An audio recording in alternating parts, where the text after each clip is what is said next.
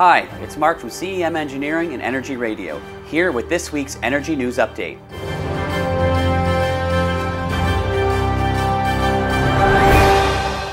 In this week's headlines, Alberta sets new electricity usage record during deep freeze. 6 nations partner in major energy storage project. Li-Cycle, North America's largest lithium-ion battery resource recycling company, to list on the New York Stock Exchange through transaction with Peridot Acquisition Corp. Emission-free, renewable power generation can improve China's air quality. Jaguar Land Rover reveals plans for net zero of all electric models. We're going to head over to Lisa Barber, my colleague, for this week's top story. Thank you, Mark, and welcome to this week's edition of Energy News.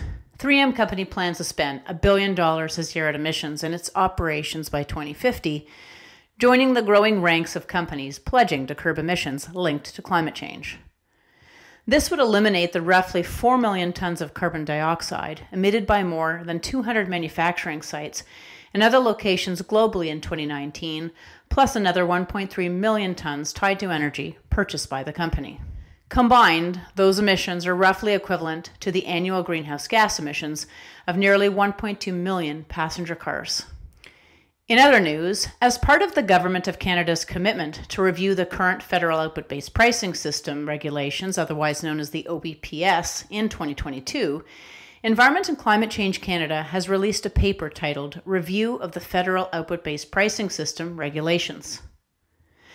The federal OBPS places a price on carbon for large industry and is designed to ensure there is a price incentive for industrial emitters to reduce their greenhouse gas emissions while spurring innovation and maintaining competitiveness.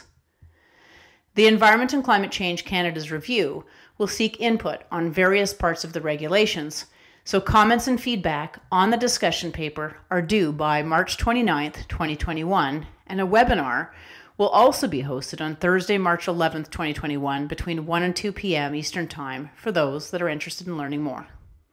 My name is Lisa Barber, and this was this week's edition of Energy News. Thank you very much, and back to you, Mark. To learn about the finer details of these stories, check out our LinkedIn profile. All of the articles will be posted there. That's it for this edition of Energy News, and until next time, power your purpose.